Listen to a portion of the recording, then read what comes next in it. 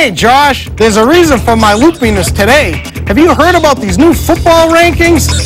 Take the BCS. You change the B to an M, and you get some major controversies. But first, I love movie sequels. And with Rocky VI on the way, we'll take Sly Stallone, put him in a ring against some other sequel greats from the past.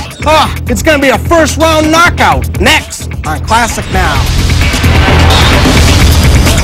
And after a watershed weekend on the college gridiron and the subsequent release of the year's first BCS poll, predictable controversy ensued as the BCS and AP rankings varied significantly. So it's a perfect moment for the Master Coaches Survey, created by a consortium of former coaches in the hopes of offering an alternative to the much maligned BCS. Let's take a look at the top 10 of this week's Master Coaches Survey.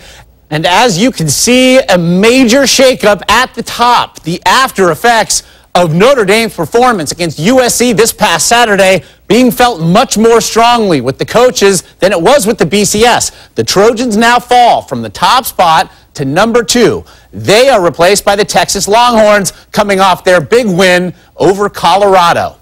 Rounding out the top 10, or the top 9, as it were, Texas Tech moves up 3 spots to climb into a tie for the number 9 spot. And Notre Dame, despite that effort that knocked SC out of the top spot, falls out of the top 10 entirely.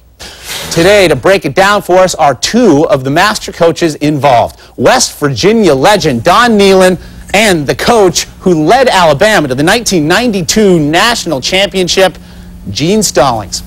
Coach Nehlen, what exactly did Texas do to climb over USC in your survey?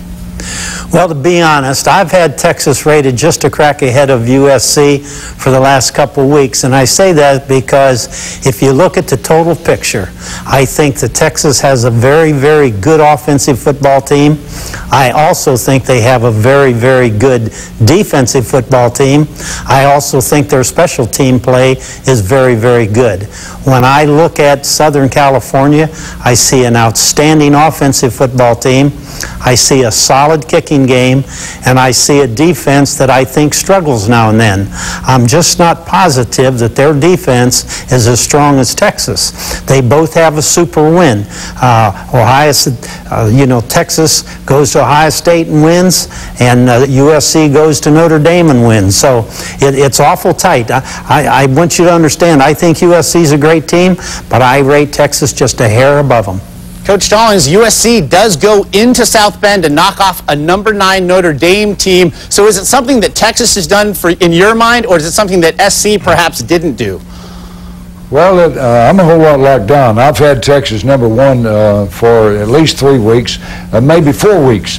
There's not a thing in the world obviously wrong with Southern Cal. They're a great football team. They're playing a good, tough schedule. They got probably the best running back in the country. But if you coach long enough, and you are at a school that can recruit the outstanding talent, such as the University of Texas, you'll have a team like this every once in a while. I really can't see a weakness on their football team.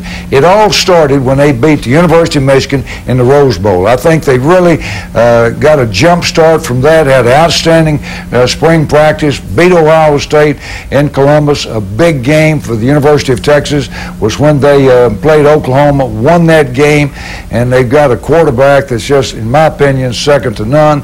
They've got depth. They can run the football. They're playing defense better than I've seen them. It's not anything wrong with Southern Cal. And people say, well, do you think that Southern Cal deserves to be there? Well, it's not a matter of whether or not they deserve it or not. It's in the opinion of the coaches who's the best football team. We think it's Texas. And we should point out that there are only 5 small points separating the two, so it's essentially at this point a dead heat. Coach Nehlen, to Notre Dame, why do you suppose there's such a discrepancy between Notre Dame's survey ranking and their AP ranking, which both have them still in the top 10, and their BCS ranking, I'm sorry, the survey has them number 11, and the BCS, which has them at number 16 and essentially out of the national championship picture? Well, I think Notre Dame's done a great job. I think their coaches have done an outstanding job, and I think they deserve the ranking that we have with them. I don't think they're ranked 16th. I think they're better than 16th in my opinion. I've looked at that team also, and they play great offensive football. Their quarterback is doing a great job. Their special teams are good. Notre Dame's done a fine, fine job. I think they're deserving of where we have them. Coach Stallings, what do you think of Notre Dame's place in your survey as opposed to where they are in the BCS on the outside looking in? Well, first of all, there's no question they're one of the better football teams in the country. Just because you lose a game, and you lose a game to Southern Cal, and it's a close game right down to the end of the game, that doesn't mean all of a sudden you drop 15 points just because you lost a game against a good football team. I feel the same way Don does. I think they're an excellent team. They are a turnaround team. That, to me, makes it more important. They're playing Southern Cal, who's on a 2 or 3 year win streak. They've got a new coach. Is giving them some enthusiasm. They're staying healthy, and I definitely think they're in the top 10. In fact, they were in my vote. Coach Nehlen, obviously one of the big complaints about the BCS throughout the years is how does it account for multiple teams that are undefeated? Right now we have Virginia Tech and Georgia undefeated, and they can't crack that top 2 really in anybody's poll. How do we determine for multiple undefeateds who really is number 1, number 2, and then number 3 and 4? Well, you know, if they finish undefeated, there's no question that's tough. But at least you got 16 guys who have spent their lifetime coaching football. We study the film. We look at them very closely. We don't have any axe to grind. We think we probably offer the best alternative to anybody in the country.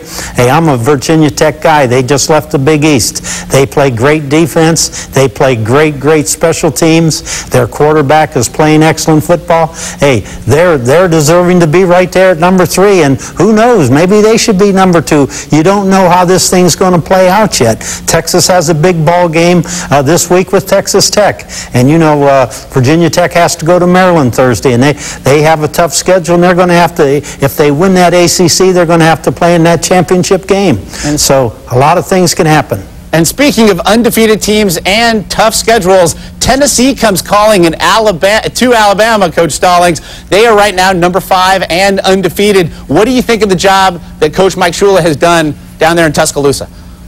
First of all, I think he's done an outstanding job. I can't say enough good things about the way the Alabama football team is playing right now. When they beat Florida a few weeks ago, that's the first big win that they've had. They've played pretty well, but they haven't beaten a good football team. I think confidence-wise, they are at an all-time high.